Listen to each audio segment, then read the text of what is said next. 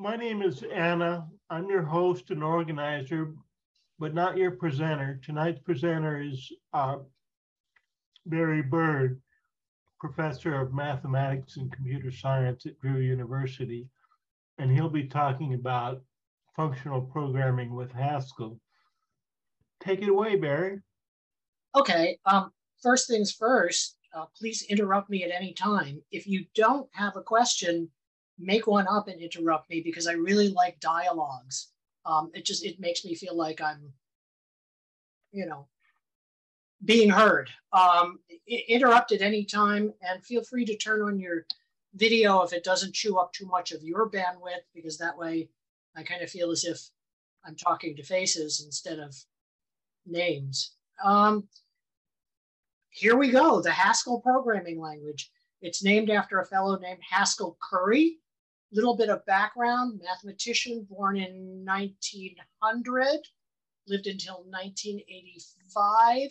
I believe he was very much into the formal logic movements of the first half of this 20th century. When they created this language, they wanted to name it after him. They thought of naming it Curry, but Curry was already taken. There was already a language named Curry. So they went to his wife and said, is it okay if we name it after him Haskell? And she said, he hated that first name, but go ahead and do it anyway. So that's the background to the name. Let's take a look. Hey, Barry, are you sharing your screen? Can you see behind me? I can see behind you, but you're just in the gallery matrix on my side. Is anybody else seeing that? Well, what I did was I pinned Barry. You can go to hover over his image, click on the three dots, and click on pin, and then it'll blow it up. Okay. And if that doesn't work for everybody, there's another thing called view. And view, it's in the upper right-hand corner. And I think what that does is there's gallery and speaker. And if you choose speaker, then my image will be, whoever's speaking will be enlarged. The pen from the three dots worked perfectly. That's how I. All right. Is everybody good with that? The pen works good. Okay. Anybody still fumbling around with that? No. Okay. Let me know if what you see is too small. I'll be happy to do something about it. Oh yeah, I don't do shameless promotions, but I got to tell you, in 1916, I did a complete functional programming video for Safari Books Online, and it was fun to do, and I like being in front of the camera. So if you want to check that out, there's a pointer to it, and if anybody's interested and you don't have time to write down that enormous number, I can put it in the chat or give it to you later. Okay. Here we go. What's the value of x?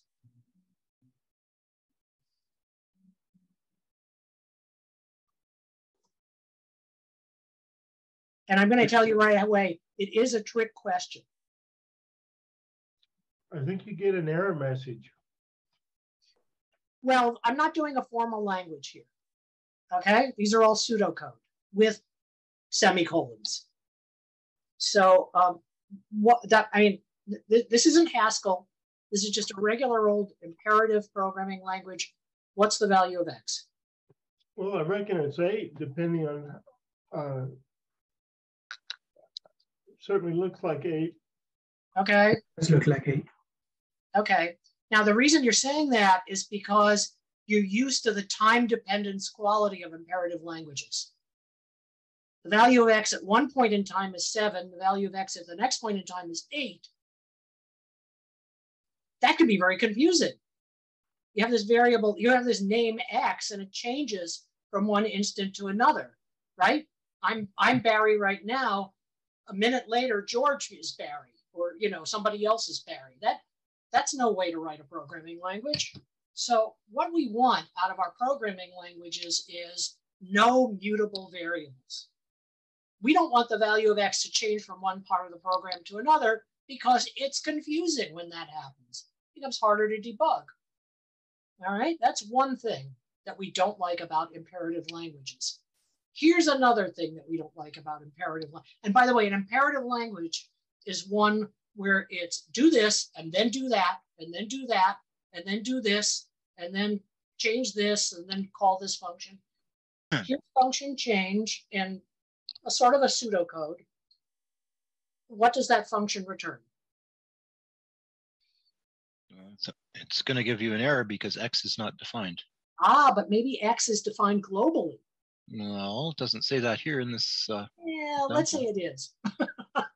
Well, then it'll return the global value of whatever X is. And do we know what that value is? We do not. We do not. So we're staring at this function and trying to figure out exactly what it does. We can't tell. And the reason for that is because this is an impure function. The behavior of the function depends on the state of the program at the time when it's executed. Another thing that can add confusion to an already confusing world.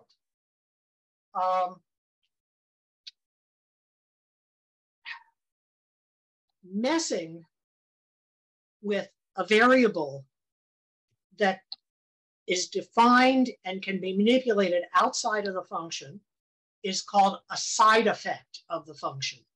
And we don't like side effects. Now, I'm not going to keep my eye on the chat. Anybody who sees something in the chat that looks urgent, just yell out and let me know, okay? All right, what about this code? Well, Neil said John Samet would be proud, or Jean Samet. Yeah. She didn't like this? I don't know. Or did she? I mean, she's Fortran, right? No comment, apparently. Okay, all right. What about this? What don't we like about this? Well, it says impure function modifies the program state. Let me just blurt it out. We don't know what change values does, but we suspect that it takes this thing that's outside of itself, this Z, and makes a change to it. Not only does its value depend on Z, but its value can modify Z. Okay, now we have a function whose life depends on what's around it. You know, that's, the psychologists would say that that's a bad thing. Okay. What is that code? Print. This code reads and modifies something that's not defined inside of it. It inputs X. X comes from outside the computer. It prints X. It takes that thing that it input and sends it out of the computer and onto the screen. It modifies the state of the screen. So again, this is impure code. This is side effects. This is tinkering. This is having functions, like in this case, input and print, modifying the state of the system. We don't want that to happen. Well, wouldn't any input statement modify the state of the system? Well, almost. Haskell programmers have a trick for that. And let me, it's monads. Have you heard of monads? I've heard of them, but I'm in the dark. Great mystery. Monads. Leibniz? Well, yeah. Leibniz? Wasn't the philosopher Leibniz famous for monads? Oh, I'm sorry, it's a philosophy, not a math thing. Well, I don't associate it with Leibniz. It's a category theory thing.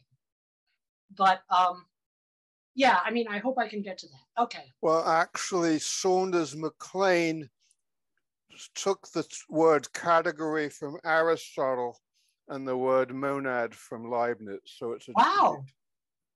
Okay, I didn't know that. Saunders MacLean being the discoverer or inventor of category theory. Okay. Sorry to interrupt. No, that's fine. And I've said this in other meetings. All category theorists are crazy. Remember that. I've met about 5 of them in my life, and every one of them is like, you know, okay, here we go. Well, I like category theory. Okay, all right, okay.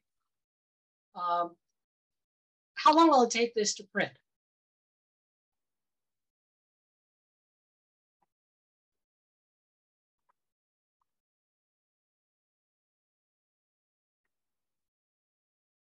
Well, let me just answer my own question. In certain imperative languages, this would take a long time because it would have to calculate factorial 20, then factorial 9, divide the 2. That could be time consuming. But if you notice, we're passing 1 to the function. And if you pass 1 to the function, all you have to do is return 1. So there's really no need in this code to do the calculation of factorial 20 divided by factorial 9.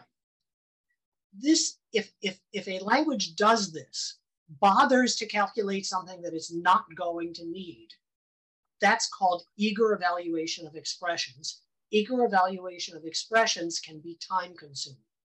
And I'll show you an example later where eager evaluation of expressions is absolutely necessary.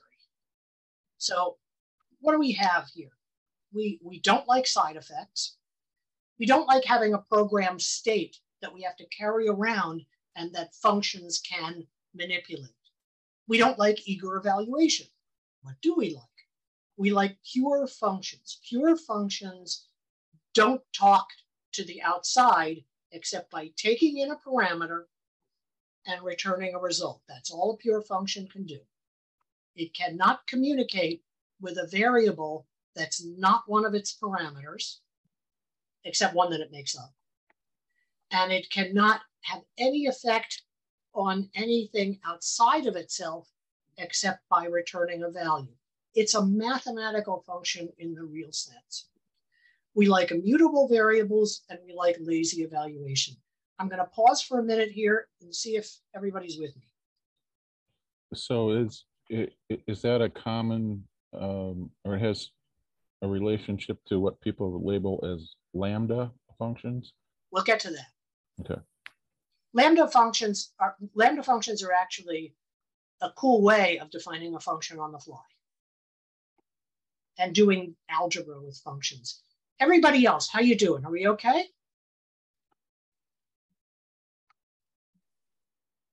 George, we okay? Laura, good. Rachel, how you doing? All right, okay. Please stop me if I start going on and you get lost. What's good about pure functions? They can be evaluated lazily. They can be evaluated concurrently. Now, there's this big bugaboo in programming where you have 2 functions running at once and they suffer from a race condition. They collide with one another and start messing up commonly used values, variables. That can't happen if each function has its own set of values and only relates to what's handed to it and what it hands back. So you don't have concurrency problems. They can be debugged without regard to context. You don't have to say, well, it's using the value X. What really is the value of X somewhere else in the program? You don't have to worry about that. And really, for efficiency wise, it can be memoized. And that's not a misprint. Memoized means you're remembering earlier values of the function that you calculated so that you can reuse them later. And if a function is pure, beginning to sound like a priest, if the function is pure, then you can reliably say that if the value of f of 3 was 19 earlier, then it will be 3 now. And so I could reuse the value f of 3 later on in the program. I can store it for safekeeping and avoid having to recalculate it again. Well, Barry, do you have to, like, to memorize a function, do you have to enumerate all possible arguments? Not necessarily. You can memorize the arguments that you've already been forced to calculate. Is this leading up to Haskell memoizes by default or internally, or? What it's leading up to is that if you define a function the right way, then in order to store the values that you've already calculated, all you have to do is add one word to your program. One word. Because Haskell knows how to memoize if you set it up correctly. And it doesn't memoize if you don't ask it to. Memoizing is CPU saving and space using. So you get to choose. Is that kind of like a cache? Like a what? Cache. C-A-C-H-E. Well, I think other languages implement it as a hash. So is it or storing it in dictionary. active memory rather than into? Oh, where it stores it, I don't know. Does it store it in active memory? Depends on your OS, wouldn't it? I'm not sure. I'm not. That might be an option, and I don't know. I think, like, for example, in Python, or if they don't do it, you could do it by implementing a decorator, and then you would be responsible for finding storage for the return results. Yeah, I did implementation of the knapsack problem in class, and what was it, like tens of thousands of function calls without memoizing, and something like 40 function calls for the same problem with memoizing. So if you know previous values of the function that you've calculated, you can make your program much more efficient. So basically it saves the result for every time it's called, so that if it's called again with the same arguments, right, then it doesn't recompute it. And this happens more often than you think in certain problems. But in order to calculate Fibonacci 5, you have to remember what the value of Fibonacci 4 and Fibonacci 3 were. But memoization really doesn't work unless you have an efficient way to quickly get those results returned. Sure. So that's why they usually typically use a hash. Okay, yeah. Yeah. Like I say, I don't know how it's implemented in Haskell. I'm just happy that it has, you do it with just one word. Okay. Let's do some notation.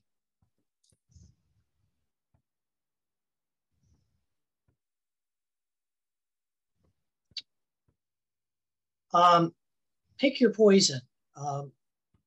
On the top here is how you define a function in mathematics.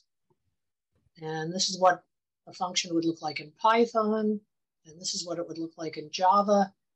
And this is what it looks like in Haskell. Now, this dash dash optional means you don't have to write this line. So if I just write fxy equals x plus y, I've defined the function f. So dash dash optional is a comment? A line comment, yes. Like a hash in Python? Yeah. Or like a // in Java or C. I only know Python, so okay, all right. Yeah, I won't use comments further. I just wanted to make sure that I showed you this notation.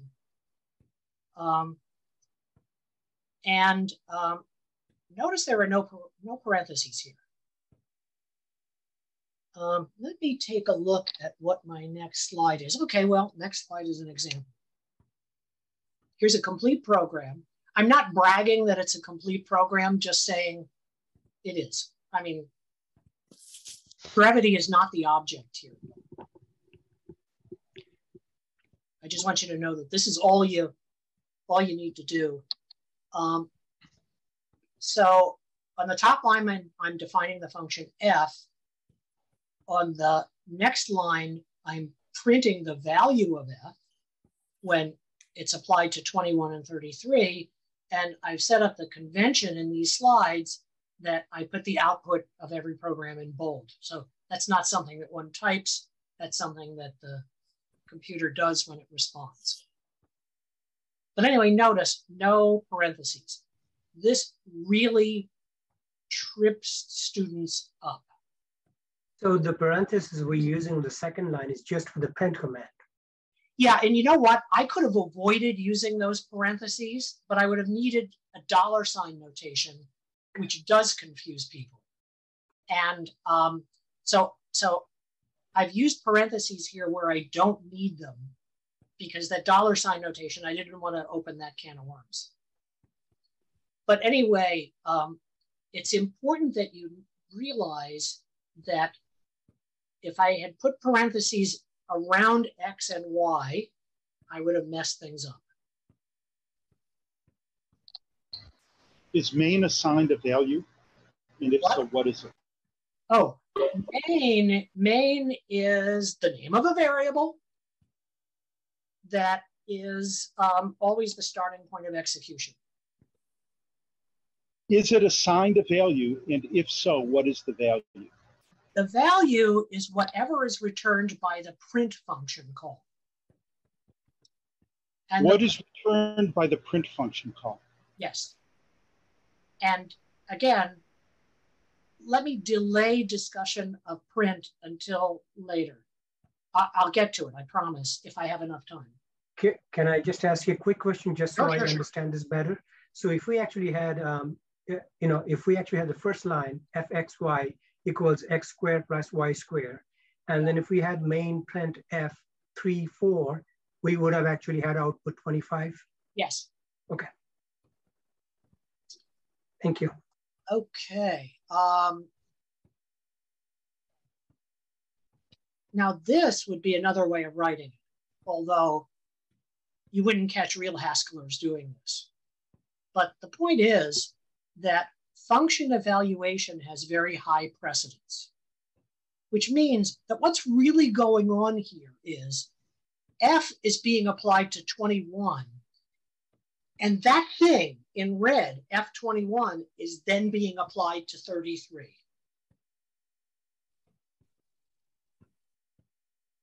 So F21 is a first-class citizen in this language.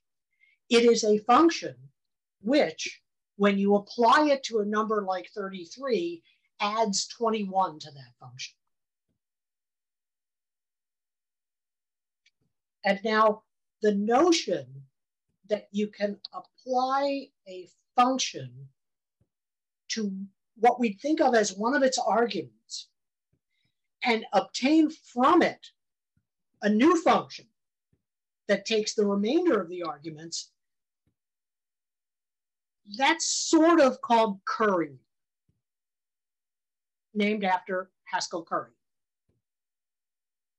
So the idea that you can take a function that you think of as being many arguments and instead make a successive chain of functions of one argument each, that's currying. That happens by default in this language. Let me take a look at what my next slide is. Yeah, let me show a very close relative of currying called partial evaluation. Is it recursive then? Not yet. Okay. It certainly will be, because we don't have any loops. Well, I mean, it's only going once to the 21, but if it was a more deeper thing, yeah. Okay. Then you could. What I'm doing, well, take a look at this example. This might clarify this question. So f is a function that adds two variables. G is the partial evaluation of f on the number 21. Right here. And you can see where I point, right? Yes. So now, if I apply f to 21 and 33, I get 54. But now G is a first-class citizen. It's a brand new function that we get as a result of applying f to 21 alone. And so when I apply G to 33, again, I get 54. So currying takes a function and gives you another function with perhaps fewer arguments. With one fewer argument. And that way, each of the arguments is separate. And each of the arguments can be piled on one after another to get partial evaluation. So basically, troubleshooting would be easier than because you have intermediate values? Yes. And you can handily define what would it be if I decide temporarily that I always want to apply 21 as the first argument. Well, I have a new name for that. It's G. I mean, yeah, make the life easier for the support guy, but people There really you are. Hey, that's good. That's good. Now notice that G is a variable. So G is a variable that stores a function. Functions are first-class citizens. So if you omit the parameter 21, yeah, is that an error? If you omit the parameter 21, then G is identical to F. You're just saying G is another name for what you defined F to be. And what about in the print statement where you have G and 33? What if you omit there? That would be an error because G applied to 33 would be a function. It would be the same as F applied to 33. And while that's a value, it is a function, it's not something that can be printed. You can't, there's no way to turn a function definition into a string without some extra equipment. So if you see something that appears to be a function, the application of a function someplace in a program somewhere, you really don't know how many arguments it expects. If you're not giving it the right number of arguments, you will hear from Haskell. Meaning, you'll get if you give anything the wrong number of arguments, Haskell will waste no time in sending you an error that points you to where the problem is and why you have it. Well, but what I mean is that if you're trying to read somebody else's code, and you don't know whether the code is correct or incorrect, you can't tell by looking at the code whether G is supposed to operate on one argument or two arguments or 47 arguments. Well, let me go back a sec. Wait, would the error that he's describing be a compilation error, though, so it wouldn't compile or it wouldn't run? It certainly wouldn't compile, and it wouldn't run. Take a look at this line here. Now that's optional, right? I could put that in here. I could write here G :int arrow int. So I can add to my program a line that informs any reader what kind of value G is, that it is a function that takes an int and returns an int. I could add that to the code. It would not be a comment. It would be something that the compiler checks to make sure I've used G correctly. I think I lost track of who's asking the question, but have I answered it or addressed it? Yeah, it was my question and it's been addressed. Thank you. All right. Okay. Now we get to the cool stuff. Notice this. That's a variable name. I just made it up. I called it sum prime because there's already a sum function defined, but you can have primes in variable names. Remember, it's the mathematical world that came up with this stuff. So here's a list of numbers. And now recursively, I'm saying how do you take the sum of any list? Well, if you're starting off with nothing, then the sum of the things in it is 0. Otherwise, you take the first element of the list and you recursively add it to the sum of the remaining elements of the list. Recursion, recursion, recursion. There are no loops in this language. And I guess at this point, my students kind of go, oh no, recursion. It's very powerful. I think what I want to say here is, if you're familiar with recursion, then I hope you understand what I'm doing here. If you're not familiar with recursion, probably don't press on this too much, because recursion is, for unless you have time to spend on it when you first see it, it's not an easy subject.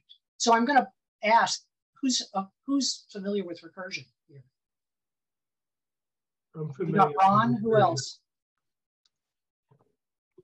In my dictionary, it says C recursion. Yeah, okay. I had to do Towers of Hanoi back in the day. There you are. There you are. So the idea is, how do you find the sum of my list? Well, you take 3 and you add it to the sum of the new list 526. Hey, wait a minute. How do you find the sum of the new list 526? Well, you take 5 and you add it to the sum of the new list 26. Hey, wait a minute.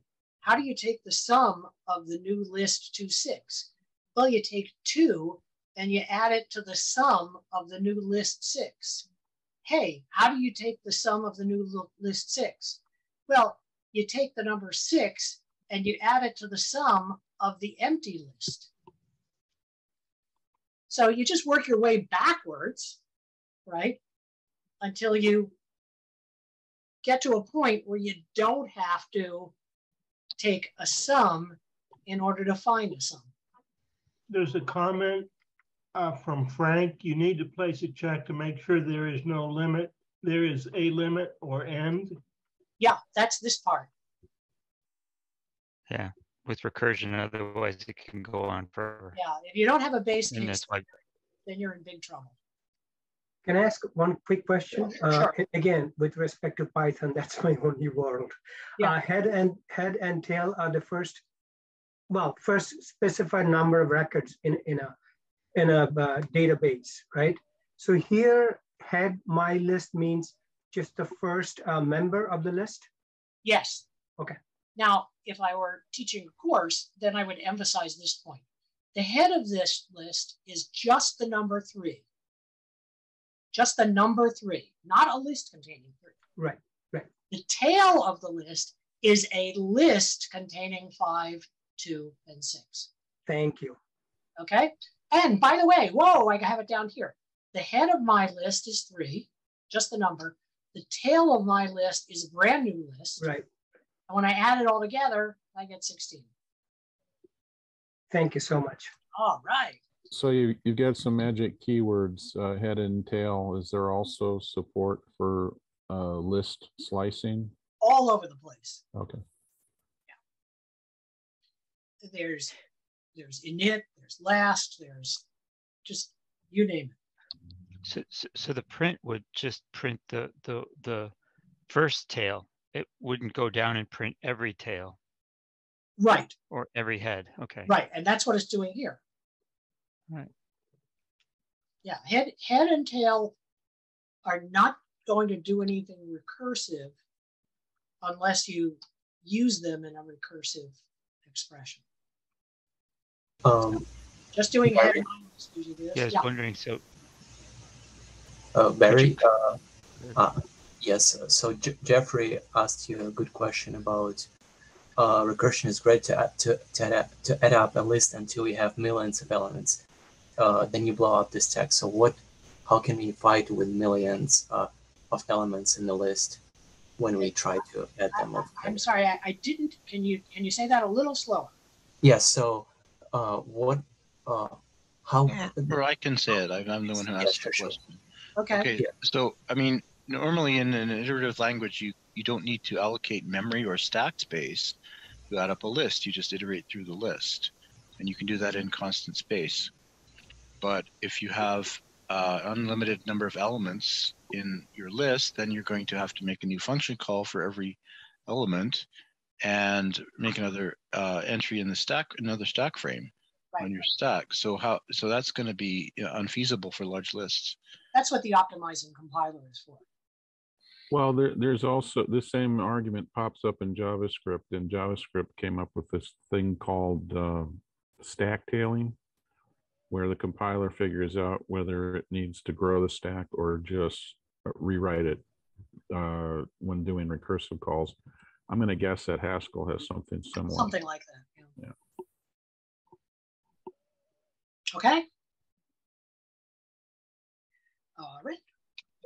Okay, I'll have to figure out how look up how that. Yeah, I honestly do not know the details, but I know that don't need to go into it here. But once you get under the hood, you're no longer talking about functional programming. You're talking about the sneaky things that a compiler can do. Okay, now there are these things called tuples, and here's a tuple with 2 arguments, 2 things in it. Tuples are ordered, so 42 comes before 21. And here's a 3 tuple. And notice the tuples do not need to be homogeneous. So I can have a string and a number and a Boolean in a tuple. And yeah, okay, all right. Where did I use tuples? I thought I was using tuples very soon, but let me just see where I am in the... Okay, this is a good slide anyway. Let's go back to this one, right? If any list equals empty list, then 0. Otherwise, find the head of any list and the sum of the tail. Well, this is called pattern matching. This is another way of doing exactly the same thing. And I call this function sum prime prime, just because I want to show off the fact that I use primes in variable names. The sum of the empty list is 0. The sum of a list whose head is x and whose tail is x's, that's supposed to be like the plural of x. That's the way, you could call them anything you want, but it's common to call them x and x's, is you take x and you add to it the sum of the values that come after it. And that's a more compact notation for doing exactly what I did 2 slides ago. I see Deva nodding. Okay, yeah, so this is the reason why I wanted to kind of learn the syntax for this, for Haskell. I mean, I understand the basic concepts of functional programming, but it's the syntax and getting all the like nuances of like, why did they choose round brackets with the colon thing in there? And like, what does that actually mean? Is that a syntax that's used elsewhere? Oh, the reason the round brackets are there is because of the precedence rules. This is, if I had a nickel for every time I made this mistake, if you don't have the round brackets there, it's going to take try to take some prime prime of x. And that's okay to do, but then you'll end up with a type error when they try to apply that to x's. So because of the precedence rules, I need to group x and x's. Does the pattern matching where it says x's, does that include things of quantity 1? So if I had just 3, 5 here, then x would be 3, and x's would be the list containing only 5. Okay, so that is my real question. So the unwrapping the syntax here. So the brackets are for precedence, and the colon notation then means head tail. Is that right? For a list. Yes, Is- yes. Okay. Is that the operator for concatenating a list, an element? That's what used to be called a list of cons. Prepending onto a list. It means the thing before it is one single value. The thing after it is a list, and this prepends this to the list. Okay. And if you see this pattern, then you can do this one. Thank you. So second, the thing after the colon, the X's, does it, you said it matches a list containing one. Does it containing nothing. So it'll match a list containing nothing. Yeah, it can. And in that case, this thing means find the sum prime prime of the empty list. And then it says, oh, I know how to do that. So it's not going to match the empty list because X is empty. So if I fed this thing just the list containing 3, just one element, 3, then this would be the number 3, and this would be the empty list. And so it would add 3 to whatever the empty list's sum is. So how come it doesn't match in both cases? In other words, if X's can match an empty list, why can't X match an empty list? Because the rule is that the order of these two statements matters. So if one matches, it's like a case statement with automatic automatic break. The way I understand this is that the syntax of this colon operator means that the thing on the left is an element and the thing on the right is a list of that element type. And then it can do the pattern matching. So this, in this case, this is going to be 3. So that's a shorthand for the head and tail. Yeah, that's what I think. It looks like that. Right. Yeah. And when you get down to the bare bones, when you get down close to the base case, this X's is the empty list. And then it says, well, how do I do this? And now, once again, it says, does this match it? Oh, yeah, it does. So, I mean, if I took this statement and put it after here, everything would blow up.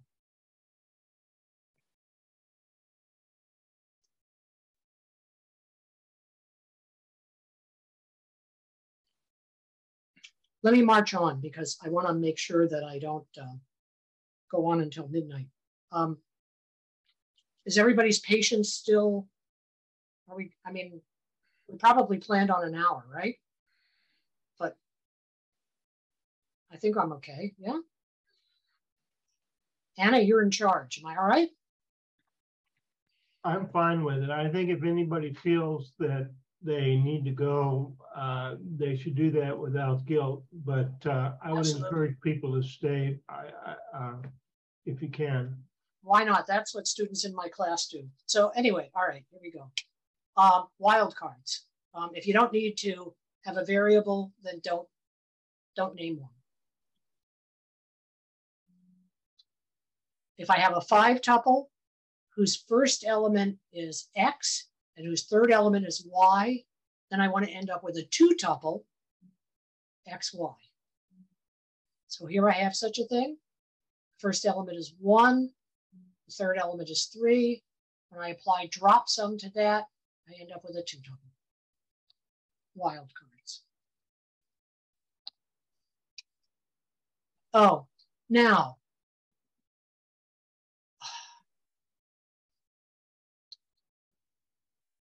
if there's such a thing as a holy trinity for functional programming, this is it. Map, filter, and fold. Here are 3 tuples. I'm the CEO and I make $1 million a year. Jane is the chairman of the board. She makes $200,000. And Joe is an employee and he makes $50,000. Here's a list of employees. I want to find the sum of the executive salaries. The executives are Barry and Jane. Now, if you were doing this in an imperative program, you would go through a bunch of lists, loops, and a bunch of if statements, or maybe just one loop and a bunch of if statements.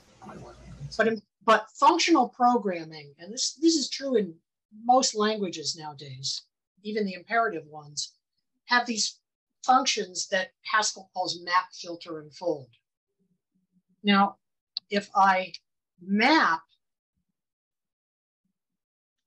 now let's do filter first. I'm going to apply the filter function to the function isExec on employees. And the isExec function takes a 3-tuple and gives me true if that person's position is not employee and false otherwise. So to find all the non-employee, you know what? I shouldn't have named this employees. I think there's something else there. This is a different word than this. Or let's change this word. He's not an employee. He's a, I don't know, low-level person. Okay. So isExec yields true if I've got an employee and false otherwise. And this is the not equal sign. Now what I'm going to do is filter using the isExec function all of these fellows. And what I'll end up here for execs is a list that contains only Barry and Jane. Joe is out of it now because his position is employee. Here, this word that I shouldn't have used. Now, what am I going to do next? I'm going to map.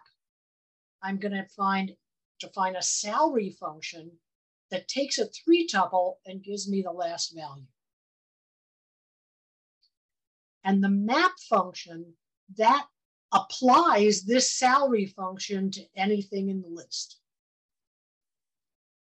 So what that gives me is not a list of executives anymore, but a list of salaries. And now with fold, I could do this easily with just the sum function, but I want to just show you here what fold does. Fold takes a function, which in this case is addition, and an initial value, and applies it to, in this case, all the executive salaries. And that's how I get the sum of executive salaries. So is that a looping mechanism or no?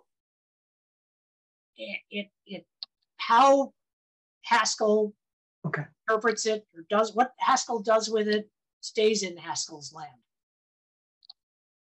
I'm thinking in that terms because of the conference in Vegas in October. What the fold function does is it takes a whole bunch of values in a list and applies a function between each pair of values, getting one value together. And so when I run this code, I get 1,200,000.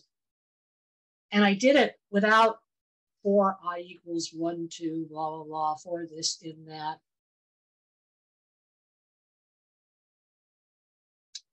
And if you have a language that doesn't have map, filter, and fold in some form these days, then you've got a pretty peculiar language. Most of them, almost every language has adopted something like this. So what is the significance of fold 1? Even if I had a 1 here? No, it says fold 1. That's fold L. Fold for starting from the left. And there's a fold R that folds from the right. Would it matter which one of those you used in this particular case? I'm sorry? Would it matter which one of those you used in this particular case? In this particular case, it wouldn't. It would if I were using minus. If I were subtracting, then... Thank you. Now let's see where I am here. Someone is comparing fold with reduce. Yeah, same thing. Exactly the same thing. Now, let's do lambda expressions. This little thing, this backslash, is supposed to be a lambda. Lambda notation was invented by Alonzo Church in a paper in 1932. And this says, on the fly, define a function that takes an x and yields x plus 1, and apply it, in this case, apply it to 7. So the stuff in red is a lambda expression, and it's a way of defining a function on the fly. So we've got a lambda expression here, a brand new function, the add1 function, but we don't need to give it a name. And we apply it to 7, and we get 8. I got to tell you a little bit about Alonzo Church. He was the advisor of one of my professors in graduate school. He came to Champaign-Urbana and gave a lecture and struck me as the most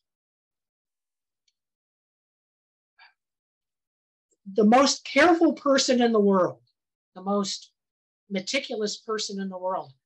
This is a snapshot from one of his books, just a little piece of it.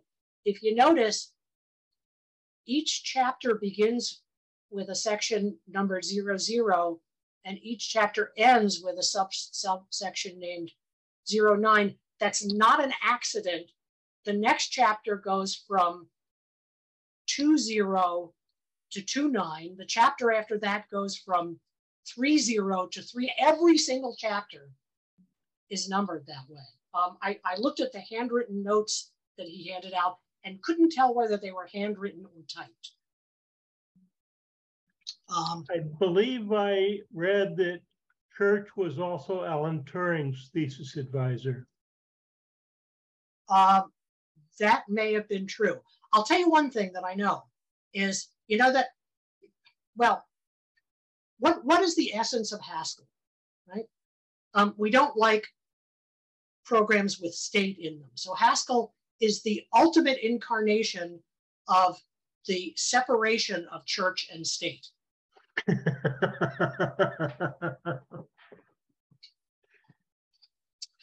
Not mine originally, but I just love it. Okay, here we go.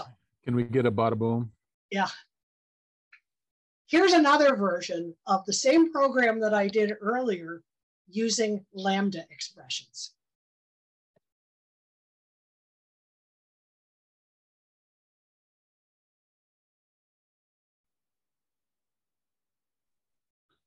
So in Haskell, is it fair to say anywhere that you need to pass a function, you could pass a lambda? I think that's fair to say. There might be situations where you're better off for readability not doing it. And is it I don't know, I don't want to use the word fair here, but can you do anything inside a lambda you can a normal function in Haskell? That clearly is not the case for Python and some other, actually Python's the only other language I know. Oh, there are lots of things you can do here that you can't do in. Yeah. See, I think of Python and. Well, Python's the only language I can think of that actually has a lambda construct. And what Java 8, from Java 8 on does also. Okay. You know that much. And in Java, do they, can you put anything in a lambda that you can put into a function? I mean, Python and Java and languages in that category all have functional features added onto them after the fact. Yeah, and then like JavaScript doesn't have lambdas, but it has true anonymous functions. Yeah. So C# has lambda functions. Who? Yeah. C#, the Microsoft product. Let me just say this. A function is a first-class citizen in this language. And a lambda expression is a function. So you can do an awful lot inside of a lambda expression that you wouldn't be able to do in an imperative language that added lambda expressions.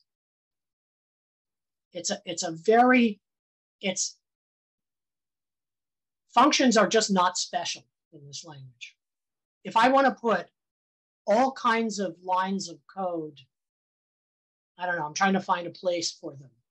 If I want to put pattern matching of all kinds of odd sorts here, I can do it. And part of that pattern matching can involve functions. Now, when you say a function is a first-class citizen, to me that says there would be, in some context, something called a second-class object. I mean, it's the difference between first class and second class. Yeah.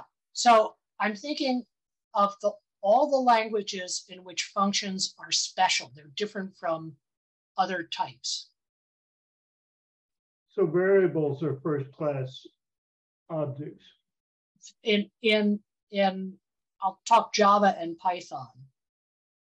A number is a first class citizen, a string maybe, a Boolean is a first class citizen, but a function that has to be treated separately. Okay. If you call a function in C, you have to send a pointer to the function. I don't remember exactly how that works, but when I say first class citizen, what I mean is in this language, there's no distinction, almost no distinction between functions and other types of things.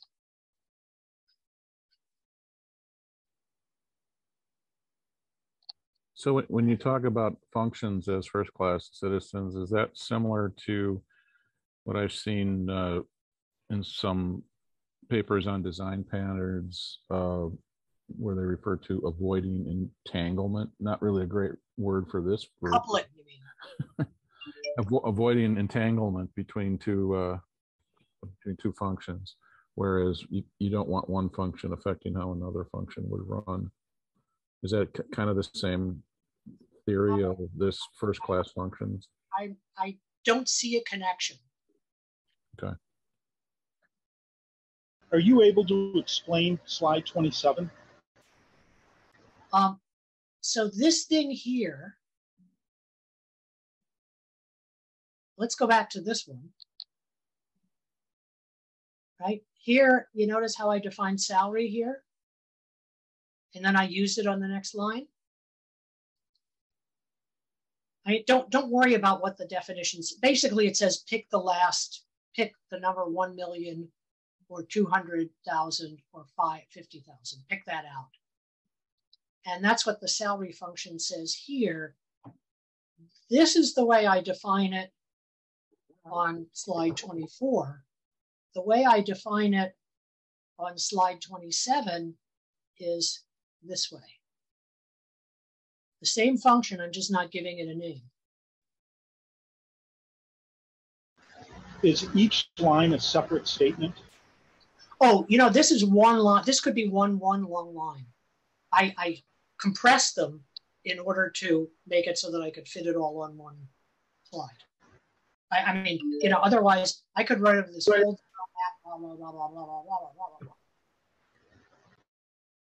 So does the indentation mean anything? Yeah, in Python, it's one of the reasons I avoid Python, because I think things should be done with, you know, code blocks with curly brackets because I'm old school.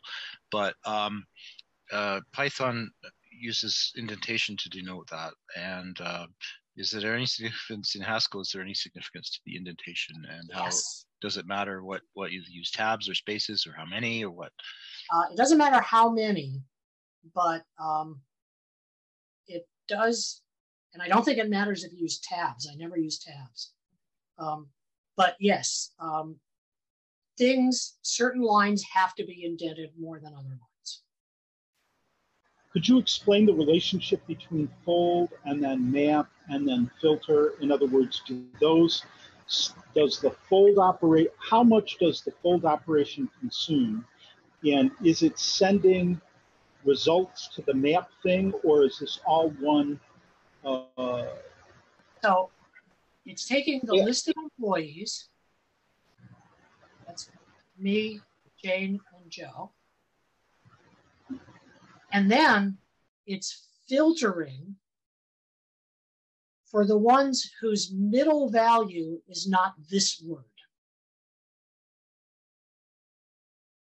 So then this thing here is just the list Barry and Jane. So yeah. So what we're looking at is the thing beginning with filter applies this filter function using the lambda function that follows it. Right. To employees. Yes. And the result of that is available to map. Is that exactly? Exactly. Thank you.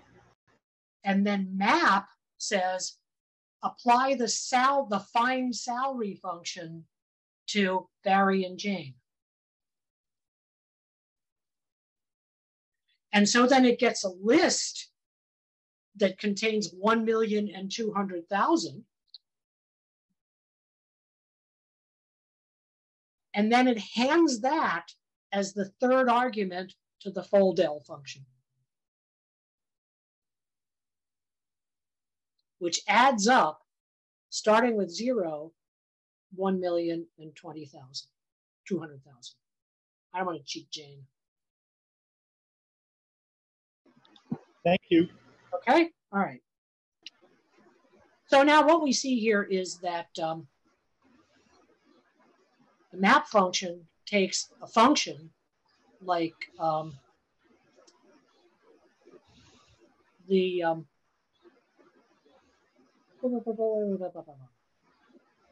takes a function like the find salary function, and then takes a list and gives you another list. Functions take other functions as their arguments. Again, first-class citizen. A function can take a function. A function can take a function of functions as its argument. A function can take a function of functions as its argument. Functions are as good as variables.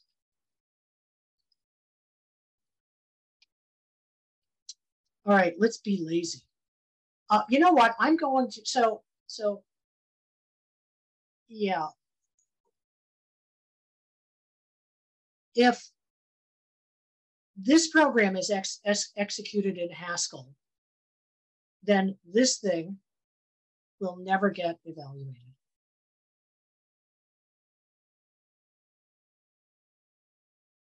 And the reason it'll never get evaluated is because Haskell realizes that the first argument is 1. It says 1 and anything else is 1. And I should have put an underscore here because I didn't even need that. And now for those of you who, like me, are fans of all things infinity,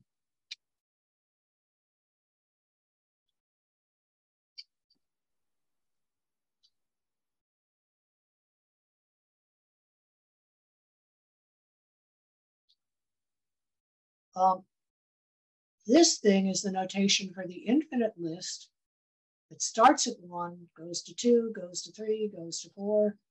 If you say print that, it'll run until you see steam coming out of your computer.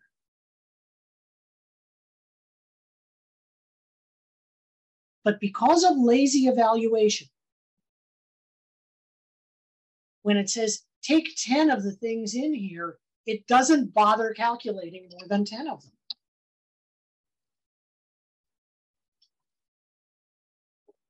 It seems a little magical.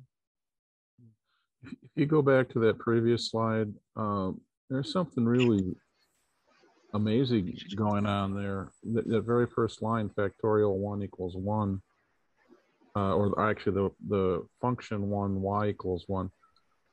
Haskell actually has to evaluate the body of that function in order to make that determination. It actually has to, I mean, it's beyond a syntax or a semantic. So what I should have put here was an underscore, but it doesn't matter. Right, but I mean, how does it, Haskell has to somehow figure out that always returns a 1, right? I'm telling it that it returns a 1. Right, but it's the body of the function. It has to evaluate how it would execute. Like that's. I mean, that goes far beyond what other languages do, I think. I mean, because what if you had a complicated expression in there that essentially just always returned 1? Would that break Haskell, or would it figure it out? So the rule is that it evaluates nothing that it doesn't have to evaluate. It evaluates nothing that it hasn't been explicitly asked to evaluate. So if I write this expression and I don't say anywhere what's the value of that, if it doesn't need to know the value of that, it does not calculate it. And it knows that it doesn't need to know its value because it says, let's see, what's fun of this and that? I don't care what this is or what that is. I just want to pass these two things, whatever they might be, up here and see what happens. So it says, let me see here. Fun of 1. Let's see, what was that first argument? Oh, it was a 1. Yeah, that's all I need to know. So Haskell, at the very least, has to understand why is not being used in the body. Yeah. Okay. All right. And like I said, I could use an underscore there. All right. I'll let it go at that. Okay. Oh, this is a favorite example of mine. Have you folks seen the quick sort? It's this massively clever algorithm for sorting a list. George, have you seen it? Oh yes, it's in the Knuth sort of programming. I mean, I don't hesitate to admit that if I had to write it in Java, it would take me a week. It's maybe about, I don't know, 20 lines or something, but every little less than and greater than, +1 and -1 and index of this is, and it's just, here it is in Haskell.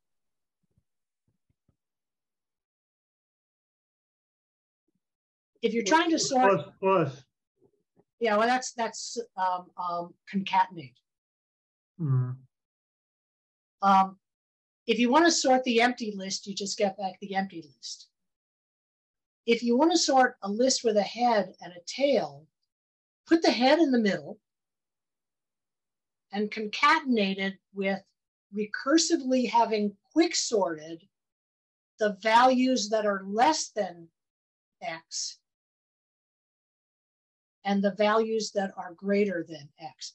If you've never seen quick sort in an imperative language, then this may not strike you as being as exciting as I find it. But I mean, this is so incredibly simple compared with what it would look like in a do this, do that type language. List comprehension means if I say filter less than or equal to X, X's, it knows exactly what I mean. And, beautiful stuff. Okay. Well, if I can chip in, the magic is in filter. Filter is generically doing that for I equals 1 to n and figuring that out. Yeah. Okay. Now, I guess I'm just going to keep plowing along here. Maybe I won't dwell on this example. This is an example of I make a function definition, and this is the only way that I can define the function as the identity. Strong typing. When you write a program in Haskell, if it compiles, it's probably correct because the type system is so strict. I would not be able to do this. If I define f as a function that takes a to a, this would not be legal. And the compiler will tell me so. Let me not go into details about that because can of worms, and you're so gracious to be sticking with me all this time. Here's input and output.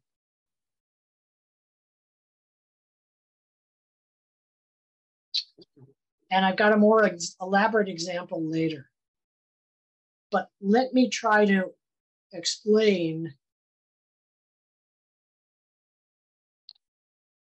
a point here.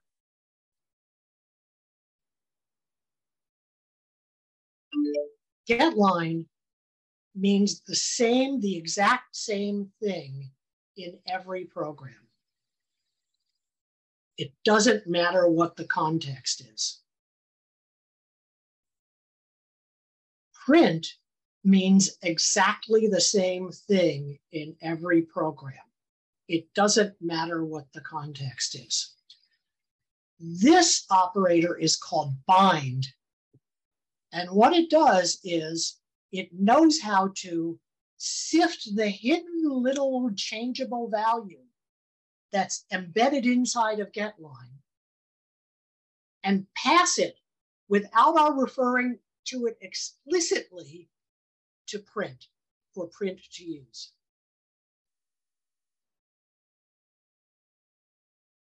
That's the sort of magic, it's cheating a little bit, that Haskell does in order to have fully pure functions, immutable expressions when doing input and output. This thing does not stand for the value that you input. This thing does not stand for how many values you were able to output. Encased inside this value somewhere is the number 33. There's no reference to it in this code, to 33.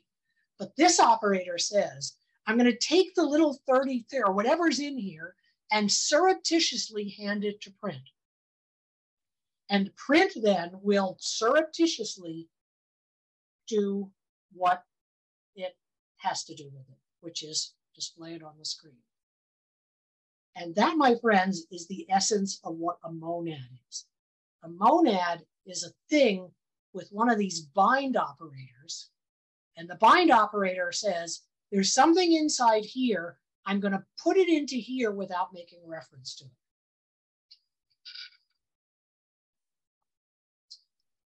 I believe I recall monads in category theory. It's a mapping from one category to another. Well, that's a morphism, right? Oh, maybe so. Yeah. No, a morphism is a mapping from one object to another. Okay. Yeah. No, by the way, I never said that I didn't like category theory. Just that the people I know are crazy who do it. And since you're not mainly a category theorist, you get to be exempt. I think a monad is a category with one object. Okay. Whatever you say, boss. The term it uses is indivisible. In other words, it's everything. Frank, you've got a really big time echo going on. I'm sorry. The term they use is indivisible. It is everything in and of itself. Okay. Monad. It's not like something containing one. It is all inclusive. Okay. Let me just here's my quick explanation of monad. When I stick that thumb drive into a laptop, if that laptop is a Windows laptop, and if that thumb drive has auto run on it, then Windows knows how to pull out of that thumb drive an executable and start running it. And I don't need to know what the executable is. I don't need to reference it. I don't need to say anything about it. It just happens. So in the same way as something it just knows how to take quietly the thing on the thumb drive and send it to the computer for processing. In the same way, this bind operation just quietly knows how to take the thing that getLine got, whatever that is, and send it to print. That's monads. What if you wanted to take your input and assign it to a variable instead of just printing it out. You'd do something like this. Now, what's going on here is that we're in the middle of this do notation. And the do notation is sort of a cheat to make some very complicated bind expressions more human readable. So what you're saying you want to do, you could do it with bind, but it really is hard to read when you do it that way. So Haskell has provided us with this notation called do that looks like imperative programming, but it's really shorthand for evaluating this, binding it to this, binding that to this. Well, not quite, kind of. Sending that to this and sending that to this. And we could desugar that and make it look like all like binds or functions like bind, but this is probably less painless. It's doable, and what's happening here is, so this X does, the value of X will change from one run of the program to another, depending on what you get. However, I wouldn't really have to use X if I desugared this whole piece of code. And in the meantime, the compiler is checking for me to make sure that I'm using X exactly the way I should. Does that help?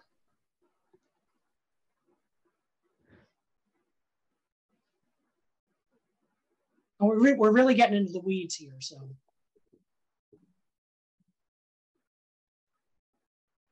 Anna, the fact that you're not saying yes means maybe it didn't help. I'm okay with it. I think. Well, I mean, there's a lot of syntax here, and this is not easy stuff.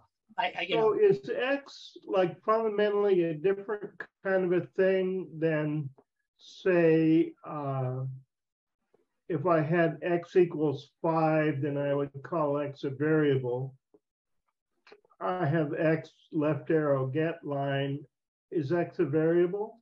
Yeah, it's a variable, and its value varies.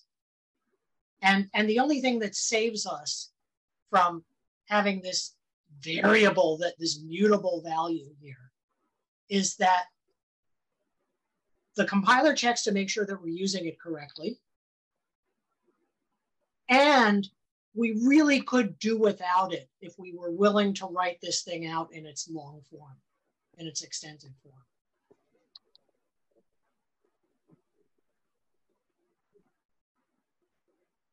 Okay. And I think what you have here, I was going to say this is the most practical program that I can show you, but no, I got another one here. You asked about CSV.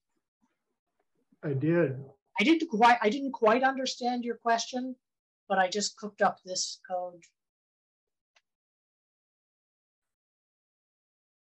This is the definition of what we'd call a course class in another language.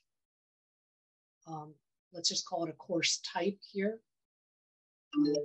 I define a function on it, and the function takes the department and the number, course number, and the title, and puts commas between them. Now I'm sure that's not, I didn't put the output. The output is a line. Oh, wait. Well, I was really asking about reading a CSV file. Yeah. That's harder, but it's I can show it to you. I can show it to you. You know, I can exchange that information with you. Is data a keyword? Yes. It's defining a new type.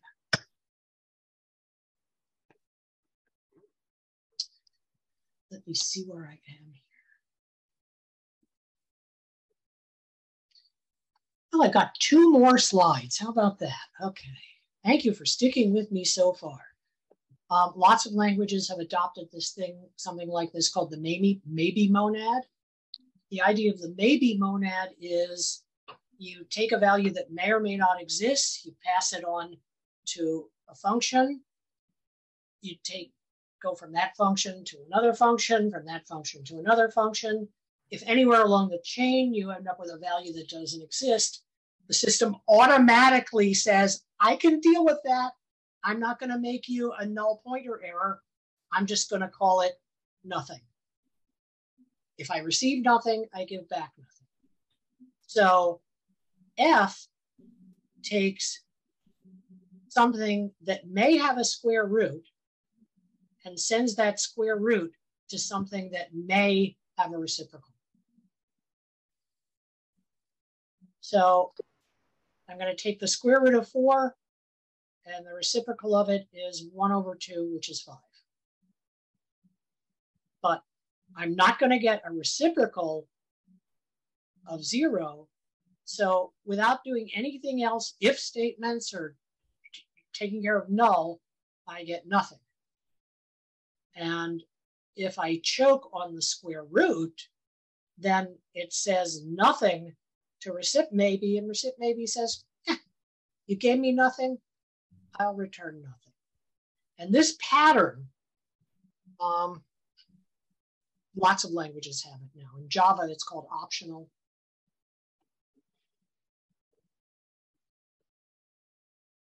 The $1 million mistake, right? Null. Or $1 billion mistake? Is the word just a keyword? Yes. Actually, I take that back. It's not a keyword. It's a word that's defined in the libraries, but it's, you know, it's there. You wouldn't want to use another word. I mean, you can, but you'd have to redefine the maybe monad. Okay, and so how does the just how does that work?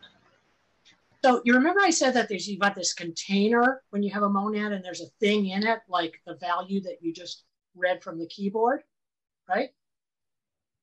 Yeah. It's like there's a program on the thumb drive and you don't make reference to it, but it's in there. Yeah. So just 0.5 says I've got a 0.5 and it's inside of a box. It's well contained inside of a box that is called the just box, the just monad.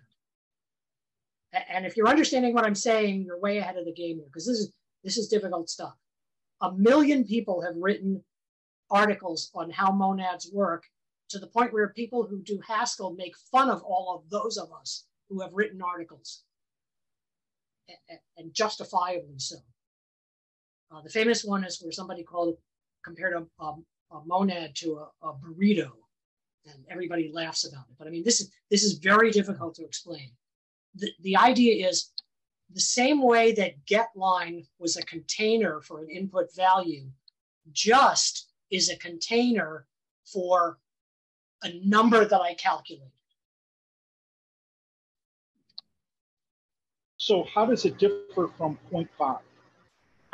It's the difference between having 0.5 and having 0.5 inside of a box. How does the number 5 differ from the list that contains 5?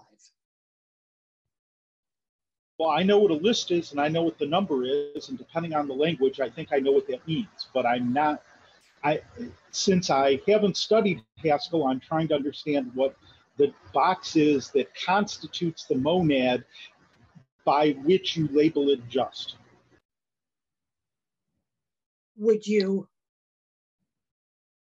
believe me if I said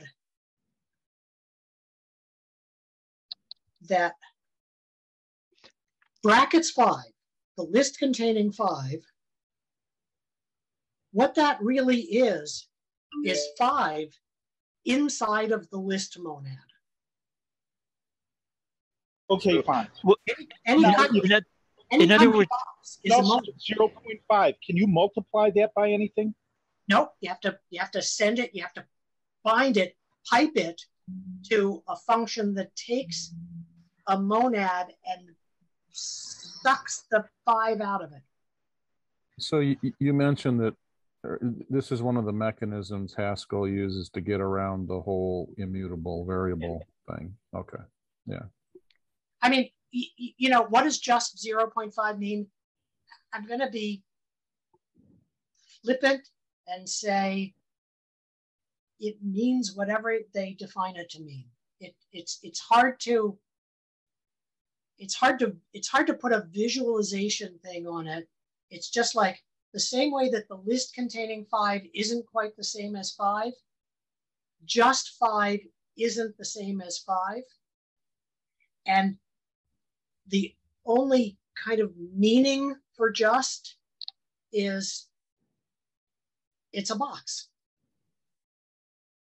And if you see just 0.5, you know that it's going to follow the rules of the maybe monad.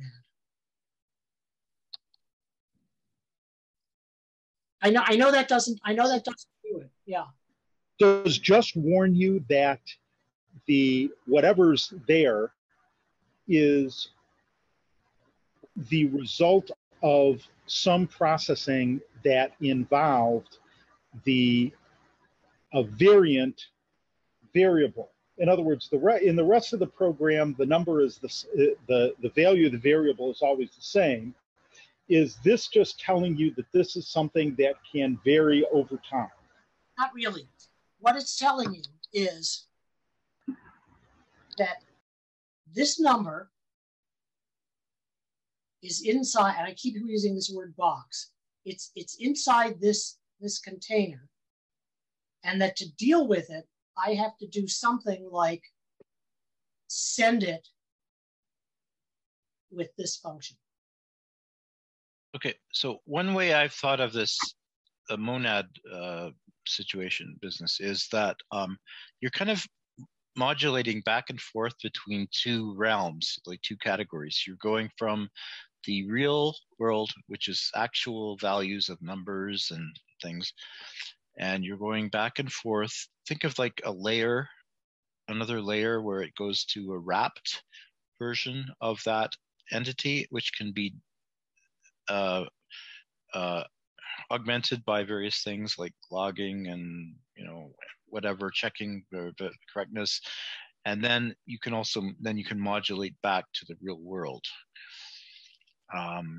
That's kind of the way I think of it. Like you're doing calculations maybe in the real world, and then you modulate them back to the other dimension and do other things, and then modulate them back. That's kind of the way I'm thinking about it. I think it's just a container. Yeah. That validates the container never changes, so it meets the rules of immutability, and it can only be it has to be connected to some service that knows how to deal with the content behind the scenes, so to speak. This thing says, I'm going to hand it to something that can deal with X and give me another box. Give me another container. Yeah, I'm looking up the definitions. Basically, that's the thing. It pipes, turn complicated sequences of functions into succinct pipelines that abstract away control flow and side effects. Oh, there you go. Perfect.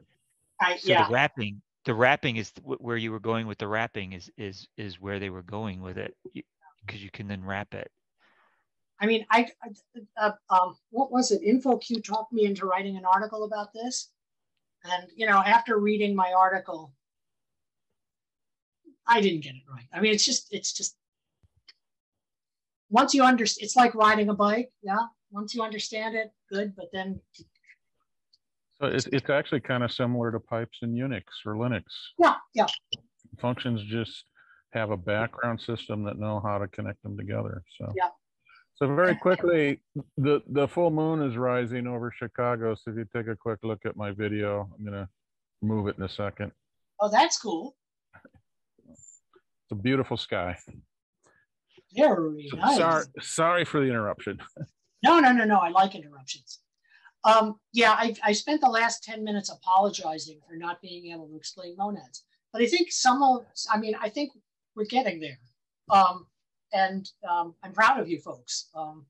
It's a tough time. And pipes, I mean, pipes is a good way of thinking about it. Imagine though taking the notion of a pipe and just generalizing to anything in the universe that has certain qualities that a Unix pipe has. That's kind of. Jeffrey just made it funny. Blah, blah, blah, blah, blah. All right. I'm sorry, I just got to look. There may. All right, okay. One more slide. I don't know if this will. There's this function fix. And I mean, when I encountered it, I just couldn't believe it. Here's the definition of it. Fix on a function yields the value x, where f of x equals x. It finds a fixed point of a function. And here's a definition of factorial. And when you look for the fixed point of that definition, you actually end up by some magic doing the recursion. I don't know. I've seen articles about this too, how this works. Well, anyway, I mean, I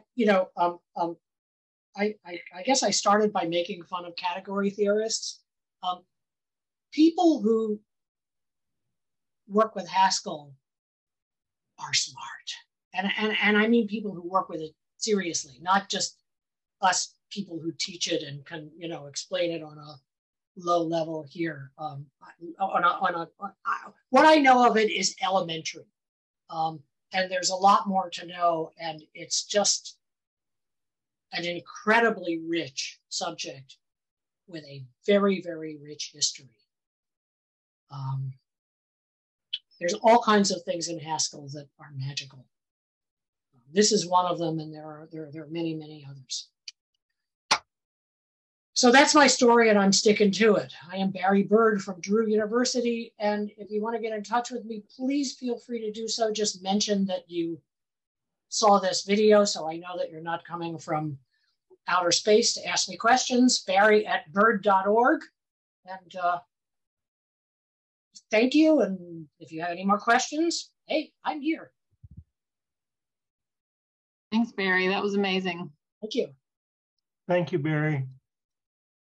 Thank you. Thank you. So I want to give a shout out to my partners and patrons. Frank Stawicki and Bruce Lang are my partners. My VIP patrons are Laura Hees and Carrie Stratton. If you want to get involved, the website is quantumwithanna.com. It has all about me and how to get involved. Thank you.